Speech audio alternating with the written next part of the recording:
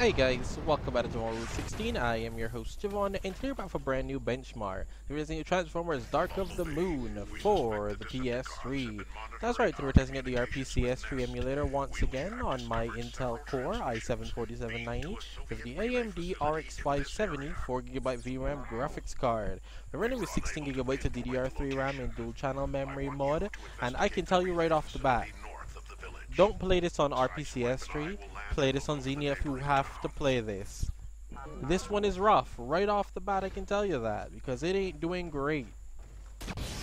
Yeah, so I did do a bunch of Transformer games on Xenia as well. I wanted to see what was the difference between Xenia and RPCS3. Xenia, this one has been the most egregious. One of them didn't work, which was cool. You know that RPCS3 ran one that Xenia didn't, and the other one I didn't test on Xenia, but this one I did test on Xenia, and I was getting 60 FPS or 30, one of them. But it was way more stable. This is terrible.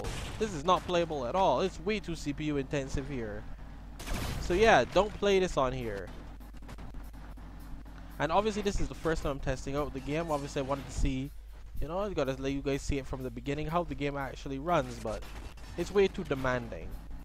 It would seem so. My CPU just isn't able, my CPU can't handle it. But once again, I hope you guys enjoyed the video. Don't forget, please leave a like, comment, share, subscribe, and stick around for more epic content. If you guys enjoy seeing me test these games on the channel, or you guys are intrigued by the emulation process, don't forget to hit that subscribe button and leave a comment down below. I respond to most of my comments, you know, as soon as I get them. It's, you know, it is what it is. But it will run. It's running. It's just, it's usually 5 gigs of RAM. It's just not gonna get there. The CPU is way too limited. It's just, like I said, it's over 7 years old. Not everything can run here. This one is the most egregious. I've tested 3 Transformer games. This one's the worst one. It's doing the worst, which is crazy. Because it's the only one that I tested with Xenia as well.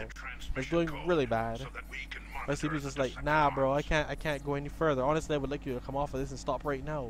You're hurting me. I feel like I will, to be honest. I don't think I wanna continue this. But yeah, I'll see you guys next time. I hope you guys enjoyed the video.